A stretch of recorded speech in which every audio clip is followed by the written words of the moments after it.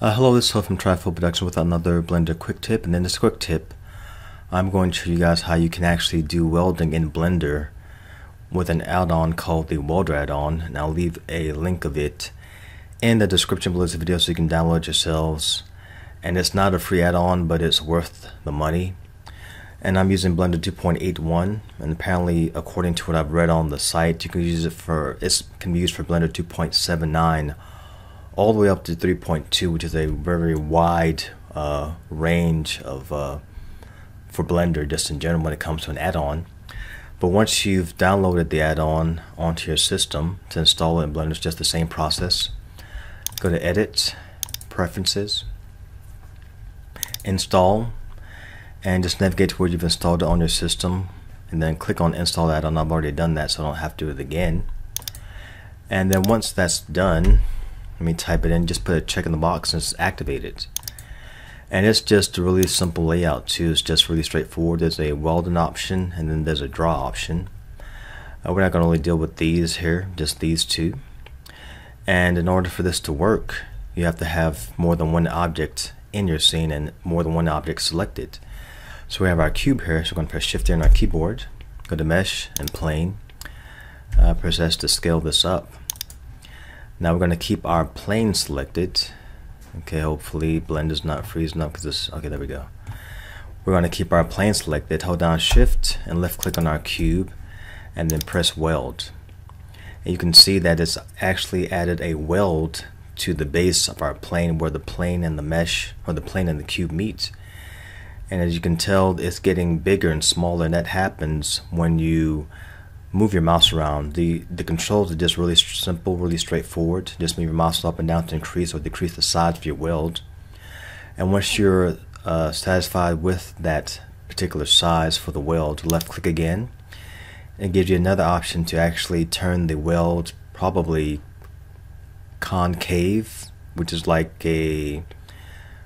almost like an upward weld, and then convex, where it kind of scoops itself into the weld.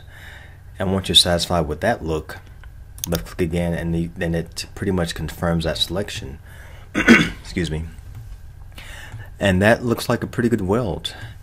You can actually go further with changing the look of your weld by pressing on this button that says Modify. So when you left click on that, it gives you an option of a graph. And when you left click on any part of this plane here, it adds a point. Let's left click. You can drag the point up and down. You can see as we're dragging the point, that particular point we just created, it changes the look of the weld. You can left click again on the point of this curve here, and it adds another point to it. Once again, drag this up and down to modify the curve or the weld again, or the weld and the curve, and get a different look. So this is really simple, really straightforward, and it's really effective. Now we're going to put it through some tests before we do the draw option.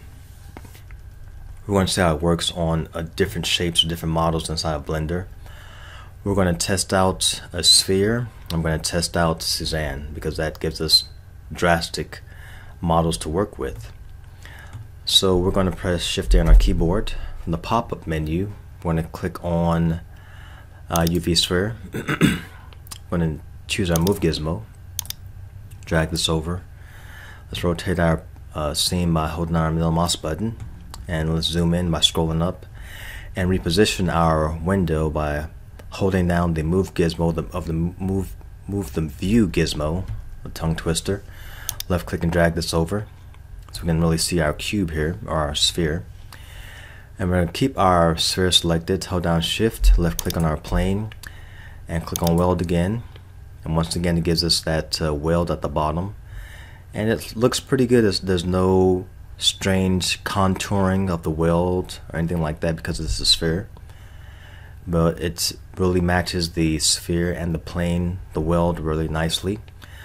And once we're satisfied with this look of our weld, the size of it, let's left click to change the shape of it. This time let's go with a convex look, which is more of like a circular weld. And we're satisfied with the way that looks. Let's left click on that, and that looks good too. There's no pinching of the the weld at all. That looks great. And the last one we're going to test out is Suzanne's head. That has a lot of different contours to it, a lot of different shapes, a lot of different sizes to it. Let's see how the weld does with that particular model. Let's reposition our window once again by moving our view by holding down this hand. Shift A on our keyboard again. Oh, sorry about that. Press cap. Shift A again. And go to mesh, and we're going to go to the monkey head. Left click and drag on the y-axis to pull her out a little bit. And we're going to pivot by holding our middle mouse button. And we're going to kind of make it look a little bit smoother. So with Suzanne selected, let's click on our modifiers. Let's click on add modifier with our left mouse button, subdivision surface. And let's crank it up to 2 in the view, and then apply. And we're going to pivot her so that she's laying kind of flat on the plane. So we're going to press on our keyboard and just move our mouse so that she lays kind of flat. Now the weld test is going to be around the ears, because usually with an add-on or any kind of actually mesh or model in Blender, corners like this cause some kind of deformation in a mesh, and it makes it look pretty bad. But we're going to see how well the weld add-on does around this corner especially. So with Suzanne selected, we're going to hold down shift on our keyboard, left click on our plane, and click on weld. And okay, it does really good. It's actually pretty smooth around her ears here. And once we're satisfied with that size, let's left click to confirm that size, and let's go to a convex look again by having that scooped weld in there. Left click on that, and let's see how this looks around her ears especially. And it looks great around her ears. There's no pinching around the ears, no deformation in the weld. It looks really smooth, really nice. Even around her mouth too. That looks like an actual weld, or like a real life weld in the concave of her mouth. That looks great. There's no issues at all with this one, and it works really good. Now the next thing we're going to do is we're going to try out the draw parts. So we're going to click on our plane here and click on draw. And in order for this to work on the plane, just left click and drag.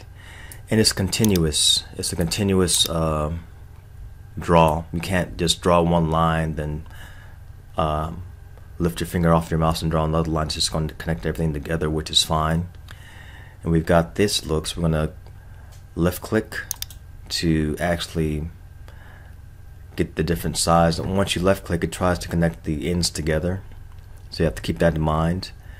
Left clicking, then we're good with the size. Now the convex or concave look, we want to see how that looks too. Left click again to confirm that, and it does a good job. Even with the places where it's intersecting, there's no weird deformation in the weld. It still looks really good.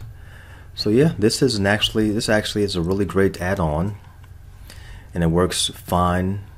Has no issues with it at all, unless, like I say before, works from 2.7 all the way to 3.2, which is phenomenal. So I'll leave a link of this in the description below this video so that you guys can download it and try it out. And hopefully this add-on, this tutorial is helpful for those of you who are watching. Once again, I thank you guys who have subscribed in the past, those of you who are subscribing now, those of you who are subscribing in the future. And I'll see you guys on the next one. Alright, adios.